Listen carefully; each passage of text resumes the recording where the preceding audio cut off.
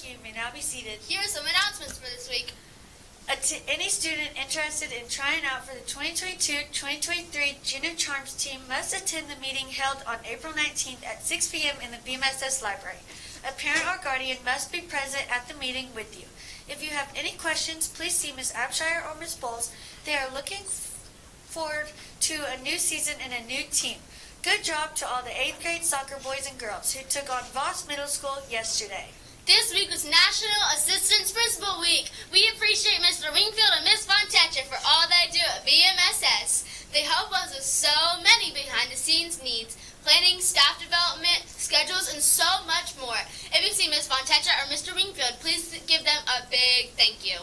April is the month of Military Child, made to honor our military children. We use this month of April to acknowledge how much military children must adapt and overcome the hardships of transitioning due to the multiple moves they must take while serving alongside their families. This month is our opportunity to celebrate their strength and courage to show our appreciation. We invite everyone to join us wearing purple on April 15th to show your support for Kids Military Day. Congratulations to everyone who made yearbook staff for 2022-2023. People wishing to be on the drama club team next year, please email or in-person speak to Miss Megan about drama club. People wishing to enroll must turn in the application by the end of the month. 8th grade students will be taking their panoramic group picture next Tuesday, April 12th, during their study hall. Be ready for this awesome group photo and follow all instructions given. Bring your big smiles. The ASL word of the week is Easter. This is how you sign it. The Spanish word of the day is congenta. This means little bunny in Spanish. Hey Jenna, want to hear a joke? Sure. What happened to the Easter bunny when he misbehaved at school? I don't know, Claire. What? He was expelled. That's a good one, but I got a better one. How does Easter bunny keep his fur looking so nice? I don't know, Jenna. How? He uses hairspray. Here are some more Easter facts. Did you know that the tallest Easter chocolate Easter egg was measured at 10 meters? This is half the size of a semi-truck. Wow, it's a big chocolate Easter egg. To all my peep fans, more than 1.5 billion peeps are consumed around the world. There are enough peeps made in a year that they can wrap around the whole world twice. Wow, talk about peeps. I love peeps. Jenna, did you also know that 180 million number of eggs are bought for Easter dyeing every year? Wow, that's a lot of chickens.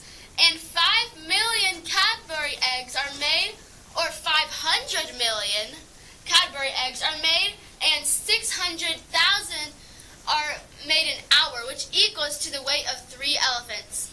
Now here's the question of the day. What is the most consumed Easter candy? I don't know, but we'll answer at the end.